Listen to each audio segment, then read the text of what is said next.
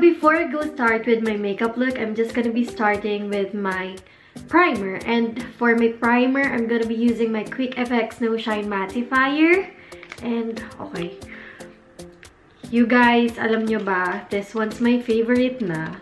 Lagi ko itong ginagamit kapag nag-heavy makeup ako. Super matte finish talaga siya. Matte talaga. So, i-apply ko lang dyan sa mga oily part. Pero since lahat naman oily sa akin, sige na lang. Lagyan na natin lahat. So, for my foundation, I'm just gonna be using my favorite Dream Satin Skin Liquid Foundation. This is really my favorite. As in. And the usual thing, one dab is okay. It's fine na. Super ganda na ng finish nito.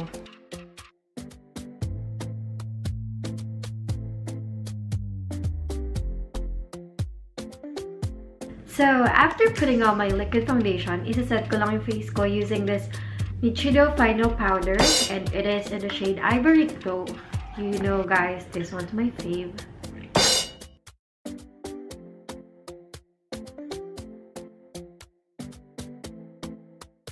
So guys, hindi na ako nag-concealer kasi okay naman yung coverage ng liquid foundation na ginamit ko. Pero kung gusto nyo mag-concealer, it's up to you guys.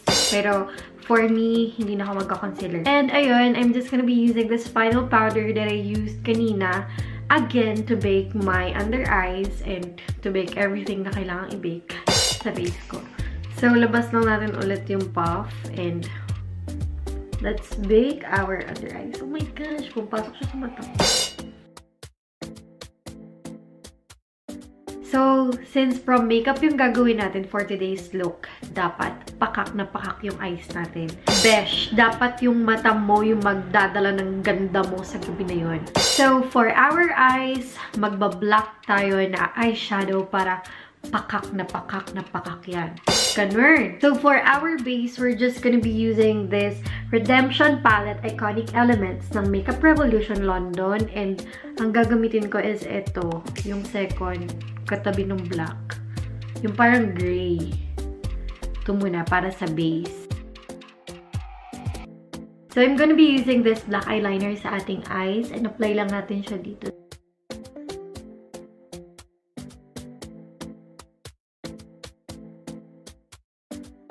So, next, ang gagawin ko lang is, papatungan ko lang siya ng black na eyeshadow. Gamitin ko lang din yung black eyeshadow dito sa kaninang palette na ginamit ko. And, let's just apply it dito.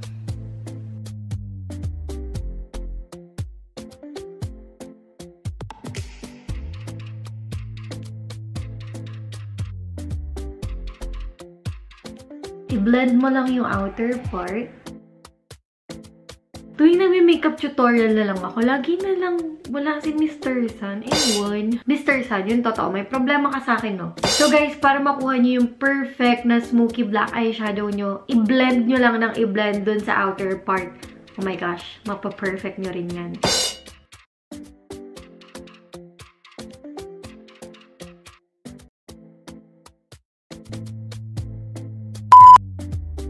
Grabe! Super epic eh.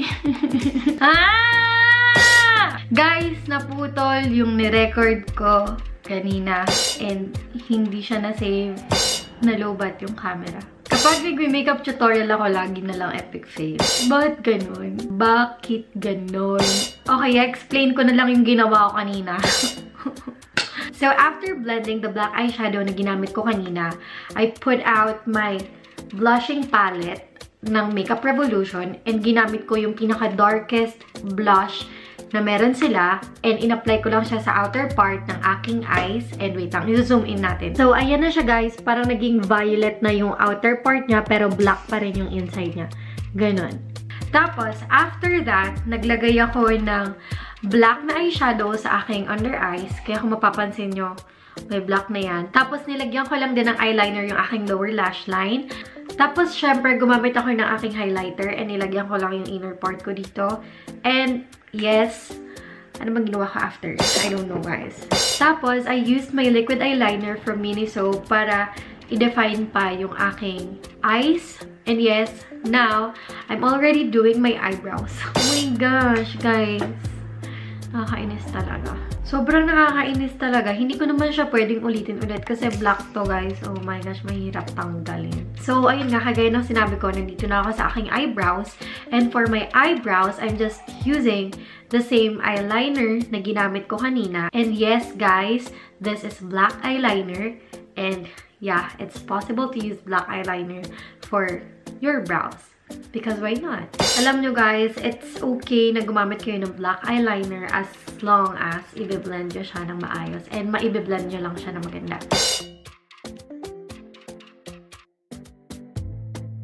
Mag-move on na tayo. Wala na tayong magagawa. Hindi na natin mababalik. Then, let's brush our brows.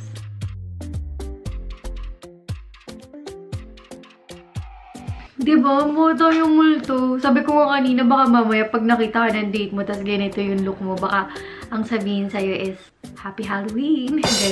Pero ano ba kayo guys? Tiwala lang mamaya gaganda tayo. So, i-bronzer muna natin yung ating cheeks.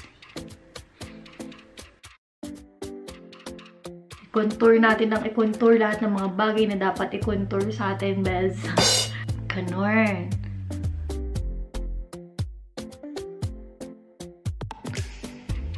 Bes, nung nagka-contour tayo, medyo nagmumukha na tayong tao. Kanina kasi hindi pa eh. Contour lang din natin yung ating nose. Huy, nagmumukha na talaga tayong tao. As in, for real na. As in, for real na talaga, Bes. So, let's blush our cheeks. And for my blush, gusto ko light lang. As in, light lang talaga. Kaya ito lang yung gagamitin kong blush. Tapos, we're going to highlight, syempre. Guys, ito talaga, kailangan bonggahan mo rin yung highlight mo kasi para pag nailawan ka, I mean, pag tumapat sa'yo yung spotlight, bes, nagsishimmer yan. And bongga yung ganun. I'm using my highlighter. And i-apply ko lang siya dyan. Yan. Kita nyo ba? Diba bongga? Tapos highlight mo lang din yung nose mo. Yung tip lang ng nose mo. Para pointed na pointed yan. Pagka nailawan. Nararamdaman ko talaga, best. Patapos na tayo. So, maglalagay na tayo ng ating eyelashes. So, I'm already done with my eyes, eyebrows, contour. So, guys, we're almost done. And one step na lang. And tapos na talaga tayo. So guys, to finish my look, I'm just gonna be using this Essence na lipstick and it is in the shade Barely There, number 6. And feeling ko ito yung perfect para sa look na to. Ayan, para siyang nude tone na ewan. Parang mas bet ko kasi sa look na to is nude lang na lipstick kasi para mas dominant pa rin yung eyes natin kesa sa lips. Oh my gosh, guys, mukha na tayong tao. So guys, I'm just going to fix my hair and I'm gonna be back for the final look.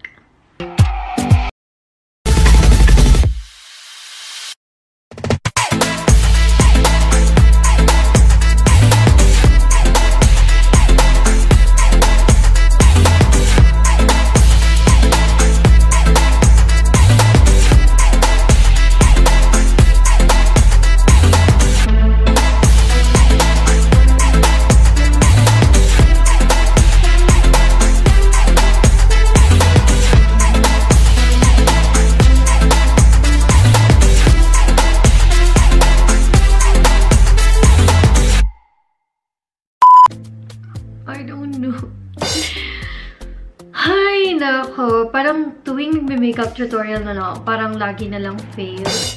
Guys, since nga prom yung makeup look natin ngayon, I just wanted to share what happened sa akin nung nag-prom ako ng 4th year.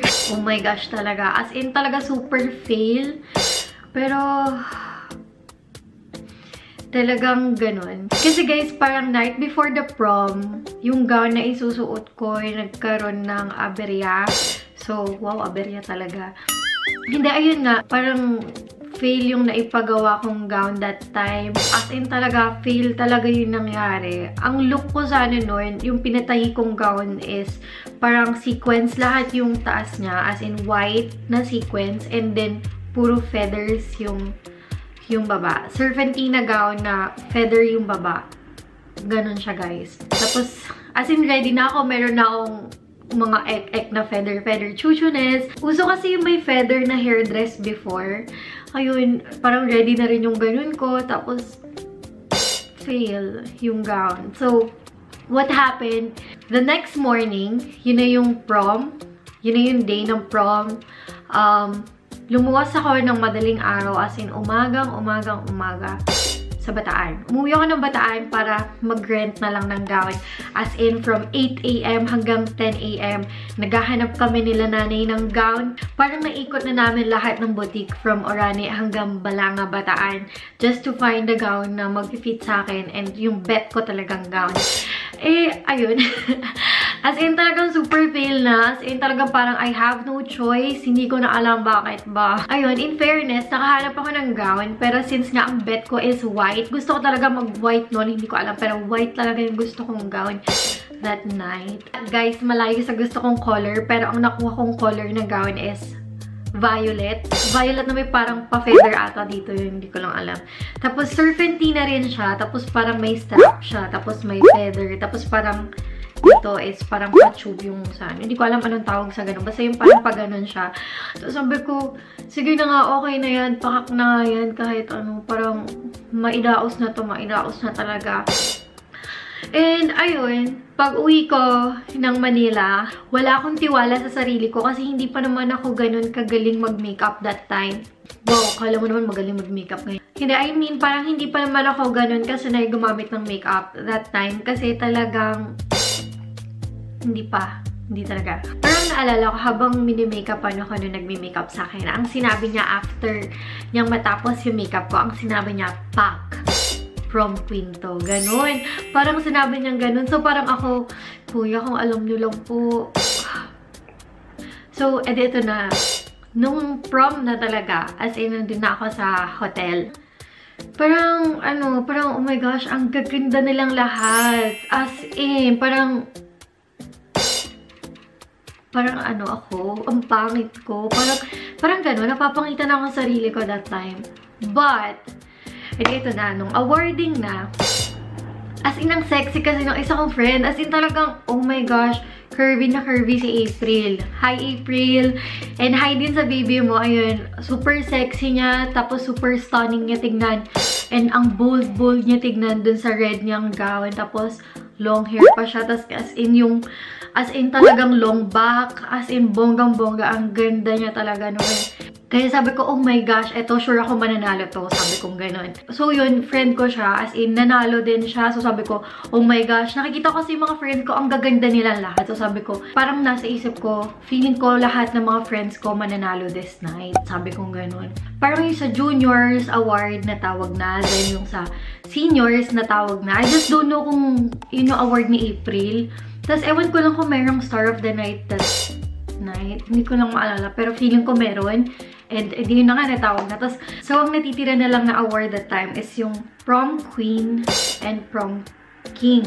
And sa amin kasi noon, parang ang title is... Nakalimutan ko yung title. Parang Mr. and Miss JS Prom ata yun. Parang, hindi ko na alam. Basta magpa-pop up ako ng picture dyan kapag nakahagilap ako. Pero alam ko, Mr. and Miss JS Prom ata yung... diba nakalimutan ko rin yung year? Nakakainis. Parang super fail na ito na. Ano ba yan? Ayun, parang... Basta yung award, Mr. and Miss JS Prom. And ayan na. So, parang nag-expect na ako na tatawagin na yung isang friend kasi bonggang-bongga rin. Ang ganda-ganda. As in, ang stunning niya din sa gown niya. And as in, sabi ko, eto na yung mananalo. Sabi ko, ganyan. So, nilabas ko yung camera ko para i-ready na ang picturean kung sino yung tatawagin. Yun, DSLR kasi yung camera ko that time. Tapos, nilabas ko na siya, parang I'm ready na to take photos kung sino yung mananalo. And, surprisingly, nung nakaganyan na ako sa camera, ako yung tinawag. Kaya ayun, parang ewan, parang super unexpected talaga na ako yung tatawagin. Kasi, feeling ko super fail na ng itsura ko. Pero nung nag-ramp ako, as in, kahit feeling ko fail, yung itsura ko, nag-ramp pa rin ako na parang confident ako, ganun. Parang feeling ko yun yung nagpanalo sa akin. parang despite the epic fail feeling deep down sa akin, parang I walked that night pa rin with confidence. Yes, confidence. Big word, bro. That's a big word, bro. Ayun nga, parang I walked with confidence na parang feeling ko maganda ako. Ako yung maganda, parang ganon. Ganon yung feels ko nun, pero hindi talaga ako maganda na.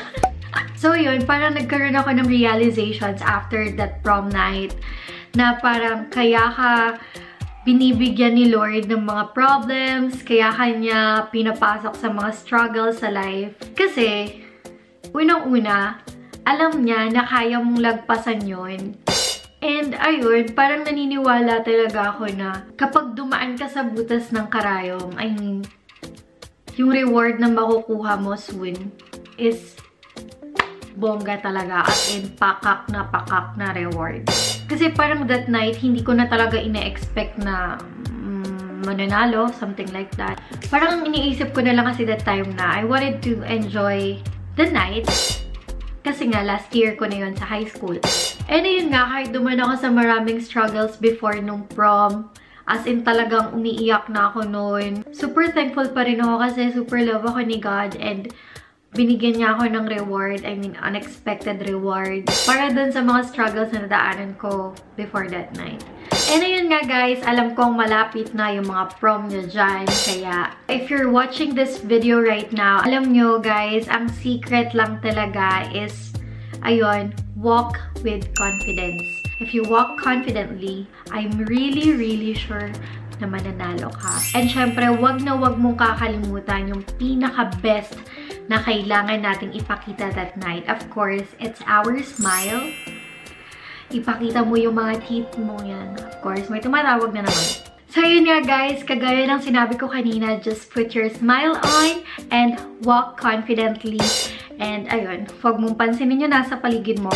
Just be yourself that night and smile. Ayun guys, sana meron kayo natutunan sa video na to. Wow! Nag-share na naman tayo ng mga words of wisdom natin. So ayun guys, thank you so much for watching this video. Kung nagustuhan niyo tong video na to, of course, do not forget to leave me a thumbs up. And of course, click the subscribe button below to get more updates and more videos soon. And i-click mo na rin yung notification bell para mas maging updated ka sa mga latest uploads ko. And again, this is our prom queen stunning makeup look. And guys, do not forget to follow me on my social media accounts. I'm just gonna be putting all the links down below.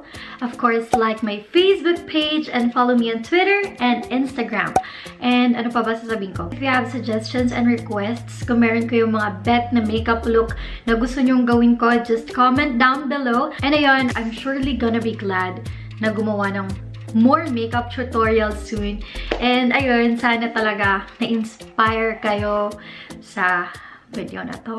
Kahit fail talaga yung una, pero pakak naman, o, diba? So, alright, I'm gonna be ending this video right here and I'm gonna go see you guys on my next vid. Bye! Mwah!